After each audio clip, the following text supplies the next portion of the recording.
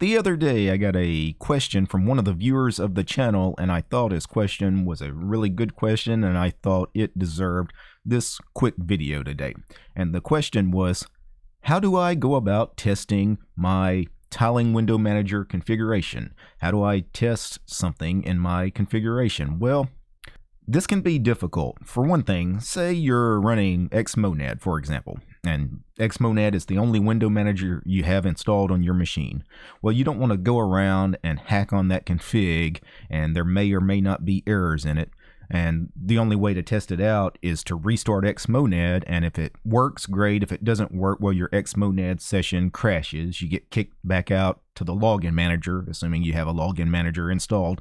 And if you don't have another window manager or desktop environment to log into to fix your Xmonad config, well, now you're stuck, right? You have to drop to a TTY prompt, and then at the command line, then you have to go into Vim or Nano, back into your Xmonad config, find the error, fix the error, then log back into Xmonad and hope everything works. Well, there's an easier way to do this that doesn't involve crashing your current session, and that is using a program called Xephyr.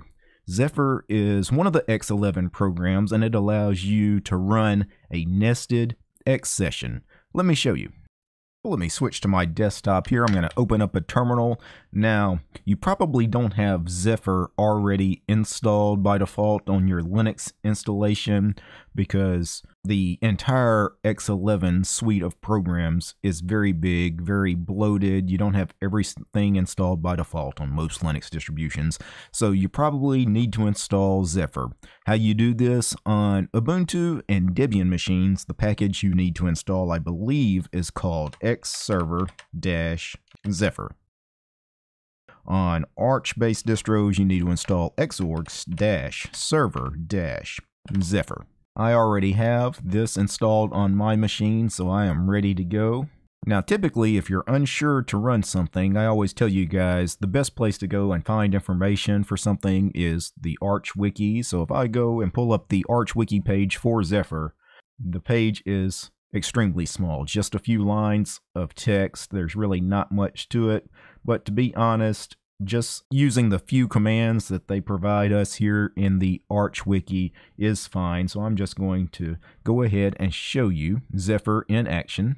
So this is the command that the Arch Wiki recommended, Xephyr -br, which makes the root window the default background black, because by default the X11 root window for some reason is this weird like woven pattern. You probably don't want that. -AC, this disables, I think, access control. It's to be able to access this nested window or this nested X session remotely. Then we have -no reset and then -screen. Now this is setting the resolution. I just picked 800 by 600. If you wanted to, you could pick a bigger resolution. And then :1. One thing I'll add to this command that the Arch Wiki suggested, add a ampersand at the end of this line, because there are going to be some more commands that we will run after this one. Anyway, run that, and it launches a new nested X11 session. You see the black window here. Actually, let me make this floating, and that way you can see that it's actually 800 by 600 pixels. I'm going to zoom back out slightly on the font, and I'm going to run the command export display equals :1. Run that. And then what do we actually want to run in this nested X session? That should be the next command. So you can run anything. Right now I am in Qtile, right? So I am running Qtile for my window manager today. What if I wanted to hack on my Qtile config and there might be errors in it? I don't want to just hack on my config, restart Qtile. If there's errors, then, you know, my window manager is completely boogered up, or sometimes it might even crash and kick me back out to the login manager. No, before I actually put this into real use, I want to test it out in this nested X session. So I'm just going to launch Qtile. Now, if I wanted to, I could just type Qtile ampersand and hit enter, and Qtile will launch in this Xephyr window. But I wanted to specify a path to a different config file other than the one I'm currently using.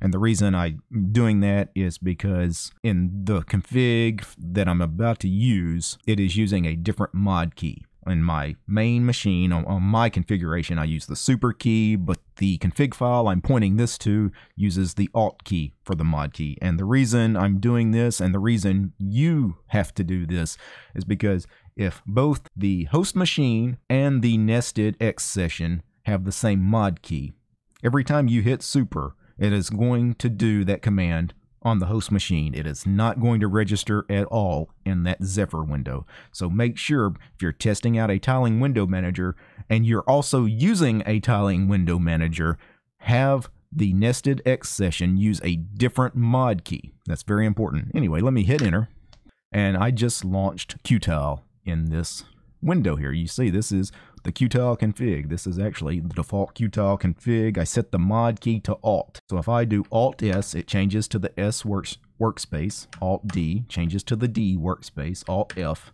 etc., etc. I'm going to go back to the A workspace. If I do Alt Enter, it's going to open up a terminal. If I Alt Enter again, it opens up a second terminal, although they're in monocle mode right now. I think if I do Alt Tab, it will put me in stack mode, and then I have two windows side by side. I could launch HTOP in one of these windows if I can type HTOP correctly. Now, the great thing about using something like Xephyr to test out a piece of software is that you, of course, can get some output in the terminal. In the terminal window, for example, right now I'm getting some error messages, or some warnings really, saying I have some unmet dependencies for some of the widgets that I am using in the default config here that I'm running. Apparently, in this configuration that I loaded up in the Xephyr window, I'm trying to use a MPD widget, but MPD is not actually installed, so it's letting me know about that. It's also giving me some other errors. I wanted to test out a different window manager, maybe with a different screen resolution. I'm going to launch a different Xephyr session here, and this time I'm going to make the resolution 1024 by 768. I'm going to hit enter, and now you resize the window, make it floating, and this time I'm going to export the display to :1, and this time let's do xmonad space ampersand. Now my xmonad config, you guys recognize my xmobar. This would function just fine for xmonad, but my xmonad config currently uses the super key as the mod key. Qtile, which is the host session that I'm in, also uses super key for the mod key. So anytime, even if I have focus in the Xephyr window, if I hit super enter to launch a terminal, it's not going to actually launch it in the Xephyr window. So that is why it's very important for you guys to change the mod key. And let me kill all of that. So that was just a very quick look at Xephyr. I actually don't use Xephyr that much personally, even though it probably does make things easier. Oftentimes, I just hack on my configs and restart the window manager, and if it crashes on me, it crashes on me. I just drop to a TTY and go back and undo the last thing I did. But I often have multiple window managers installed on my systems too, so if I, for example, I'm editing my xmonad config and it crashes and it kicks me back to the login manager, well, I'll just log into the awesome window manager, right?